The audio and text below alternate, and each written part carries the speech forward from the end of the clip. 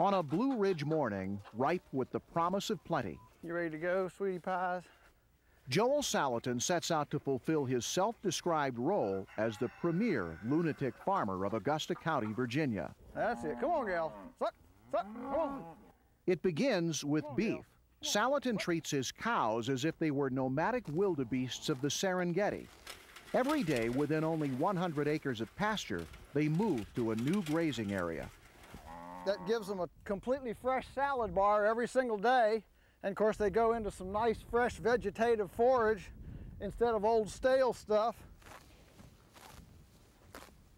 In fact, Salatin calls his cattle salad bar beef. How are these cattle different from any other cattle you'd see on any farm?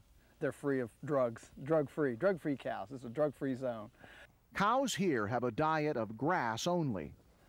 Puts them on an incredibly high nutritional plane. I mean, it's good enough to eat. In a pasture recently used by the cattle sits a chicken coop on wheels called an eggmobile. The eggmobiles are hooked together, and the birds follow the cows, and the birds scratch through the cow patties, eat out the fly larvae, incorporate the cow patty into the ground. There's even a byproduct of this pasture sanitation system. Salatin's Polyface farm produces $20,000 worth of eggs every year. Eggs that have become almost legendary in area restaurants.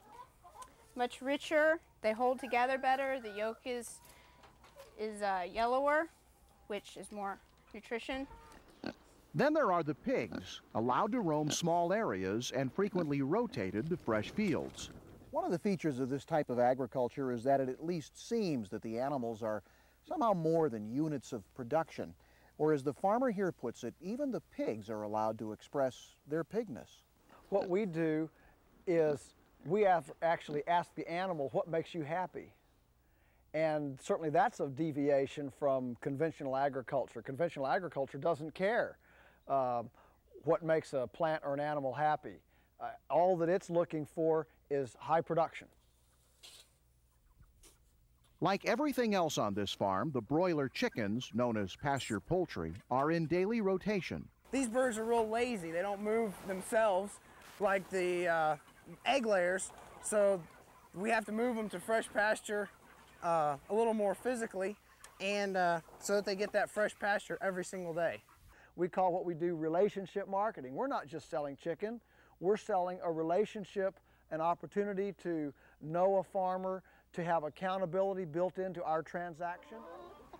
Salatin says another advantage of farming this way is that it's cleaner than conventional farming. The price tag is more, but if you look at the whole ball of wax, nobody has to come in and mop up after us or hold their nose after us. Here, every field provides a movable feast. Well, we call it the Yugo. Besides fresh forage, the moving corral cuts the need for fencing.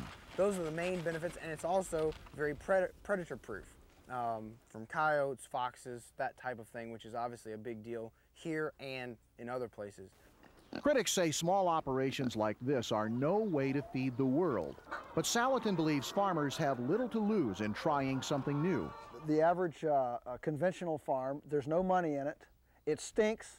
We average 2 to 4 times the production per acre of other farms in this county.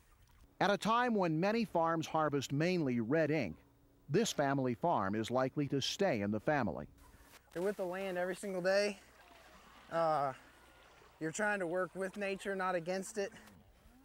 Joel Salatin measures the wealth of his farm by the health of his fields, and in that currency he counts himself the richest lunatic farmer in the county.